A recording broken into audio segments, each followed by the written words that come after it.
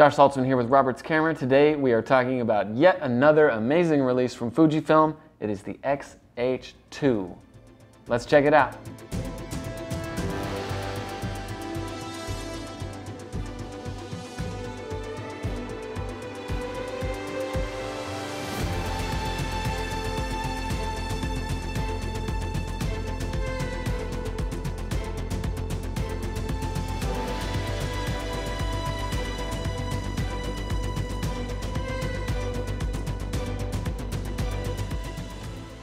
Alright, so Fuji now has two more XH line cameras.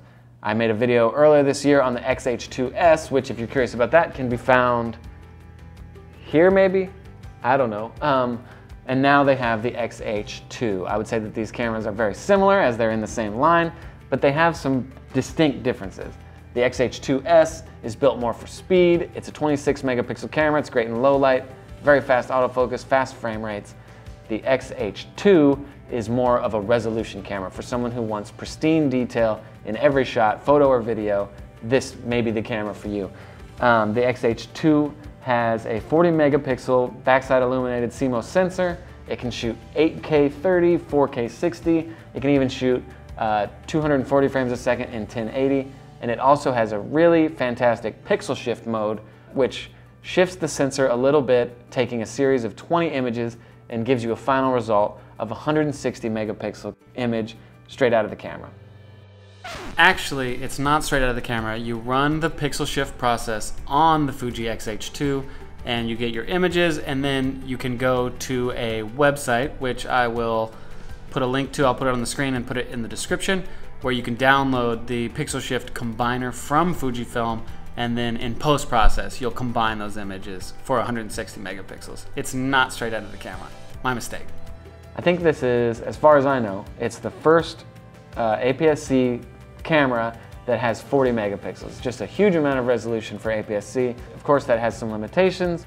When it comes to low light, the more pixels you have in a dense area, the more you sacrifice low light handling. If you are shooting in low light a lot, maybe the XH-2S would be a better shot for you as it's 26 megapixels, but if what you want is pristine resolution, XH-2 could be your guy. First thing, when I got the camera in the hand, it feels great, feels just like the XH-2S, big grip on it, has a swivel screen, it has the mode dial and a top LCD, feels really good. The shutter sound is amazing. The buttery smooth shutter of it, I love it. I'll play that sound right now. It shoots 15 frames a second with the mechanical shutter and up to 20 frames a second with the electronic shutter and a slight crop, I believe. Also, the electronic shutter can go up to 180,000th of a second, which is faster than I've ever shot on a camera. Super fun to play with. I took this camera to a balloon festival here in Indiana and then also used it to photograph some hummingbirds and video some hummingbirds on my front porch. I have a hummingbird feeder, and that's always just a really fun, challenging subject. Puts a lot of things to the test. I did get some rolling shutter when using the electronic shutter with the super fast movement of the wings, but there are a lot of situations where that 180th of a second would really shine. Also built into this camera, one of the first things I notice when I pick it up is the stabilization immediately at work, stabilizing your shots. As soon as it's engaged, you notice it, you feel it, it feels good, whether you're shooting stills or video. It's really a powerful addition to the X series cameras and a beautiful thing about the XH line. Also, this camera comes fully equipped with F-Log2 from Fuji, which is a new log format. It gives you 13 plus stops of dynamic range, which I'm really excited to start grading and be able to show that to you. I want to say a huge thank you to Fuji for sending us this camera. This is the XH-2. If you want to get your hands on one, give us a call at the store or go to robertscamera.com. I'm Josh Saltzman. Thank you for watching this video.